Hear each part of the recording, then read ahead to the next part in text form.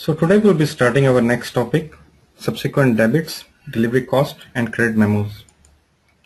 So the topics that we're going to cover today, they are enter additional cost as subsequent debit, account movements during subsequent debit, enter planned delivery cost for an invoice, enter unplanned delivery cost during invoice receipt, add items without reference to a purchase order during invoicing, enter an invoice without reference to a purchase order, enter a credit memo referencing a purchase order, reverse an invoice document, and enter a subsequent credit, and also perform GRIR clearing account maintenance. So first of all, we'll start with first topic for today is subsequent debits and credits. So first of all, we'll start with a business example that where we're going to use this scenario for subsequent debits and credits. So occasionally you receive invoices or credit memos from your vendors that refer to transactions that have already been settled. Your company wants to use subsequent debit credit to process these documents. All right. So what that means is once the invoices has been settled, okay, so your vendor has sent you some reference to previous invoice, okay, that probably they need we need to pay them more money or we need to get the money back from the vendor. So in that case, what we do is we create the subsequent debit and credit. Now let's see more theory about what is subsequent debit and credit first, then we'll do the practicals. So a subsequent debit arises if another invoice or credit memo is received after a transaction has already been settled. For example, a vendor accidentally invoices you earlier for a price that is too low, so he sends you a second invoice for the difference. You must enter this second item as a subsequent debit item if the PO item has already been invoiced. Okay, so they have sent you that they have accidentally invoiced you earlier, which was for too low, and now they need more money from us. So in that case, they will send you another invoice.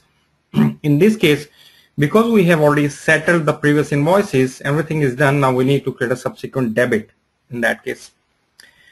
Another case can be a vendor has accidentally invoiced you a price that is too high. Okay, price is too high. So he sends a credit memo for the difference. You must enter a credit memo as subsequent credit. That means if they need, if we need to pay them, if we need to, so let's see the first example here.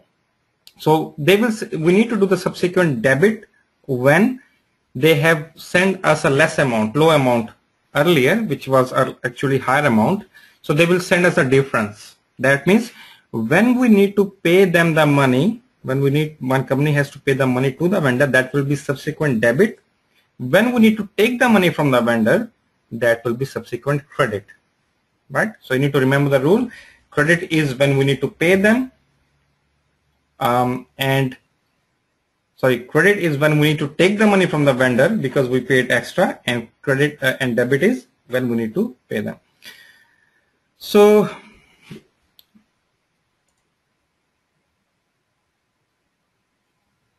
here, if you see this slide here you can see, for example,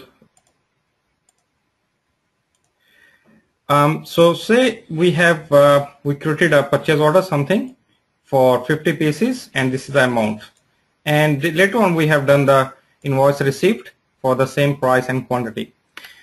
Later on, the vendor will send you another invoice.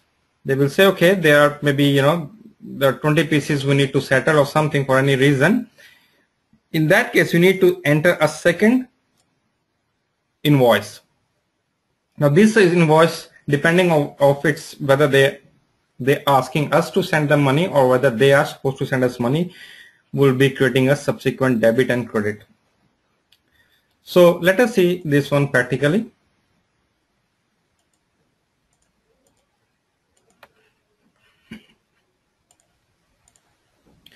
So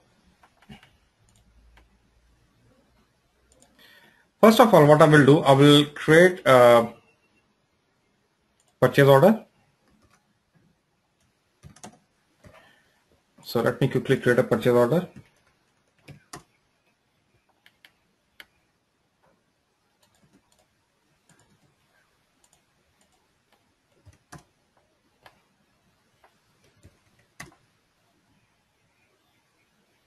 And I will save it. So it will generate a purchase order number that I can copy from here and I can paste that here. Now we'll do the goods receipt, MyGo.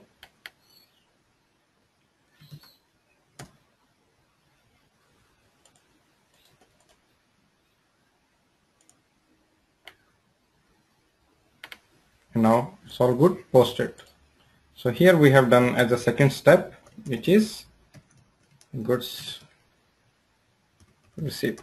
Third step is your Miro, which is invoice receipt. Miro. For the same,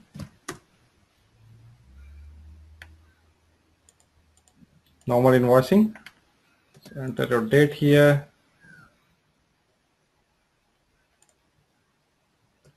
Date here, and enter PO number, press enter. Okay, it's showing 2 lines. I know what is second line, just ignore. Let me fix the why there are 2 lines. I will talk about this one later on in today's class.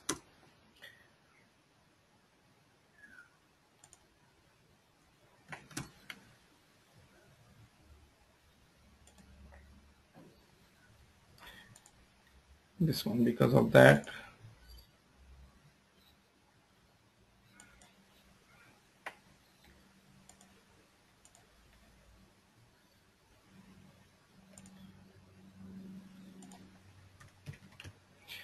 Now I'll do the Miro.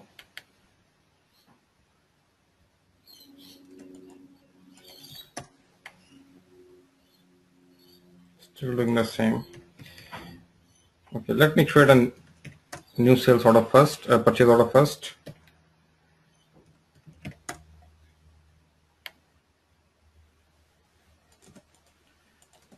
I'll be using the other material for now, and I will make sure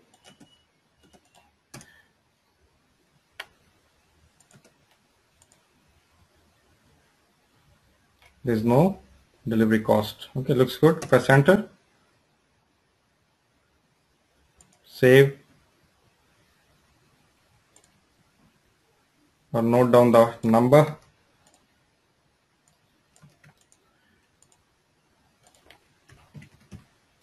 Do MyGo.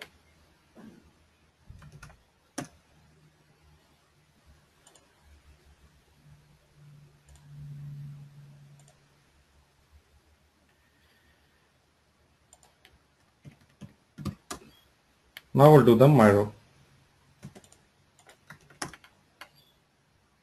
Okay, looks good.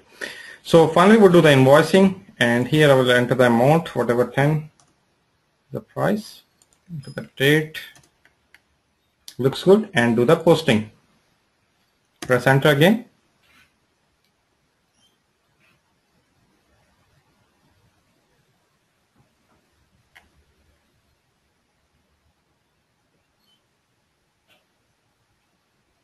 And now it generated a invoicing document. I will click on the message at the bottom, and that is the